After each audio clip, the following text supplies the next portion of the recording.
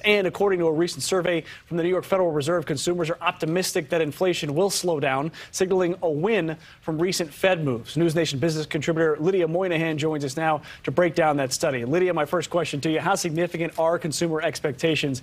And does the Fed pay attention to that, or will they be more looking at the CPI on Wednesday?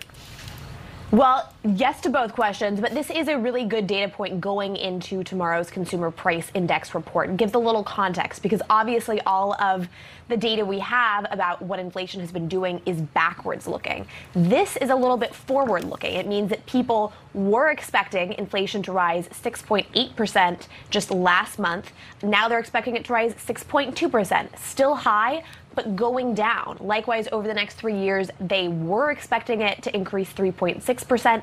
Now they expect that will increase 3.2%. So again, a little bit of a change, but a change in the right direction. And this is very positive news for the Federal Reserve because what their job is not just to hike rates or bring rates down, but is to set expectations and to message to people what they're going to be doing and what the direction of the economy is going to be doing. So this means that to an extent, they have been successful in saying, hey, look, we're going to rein in inflation, and people are obviously taking that to heart to an extent. I also want to note that expectations for food increases fell at the fastest pace ever.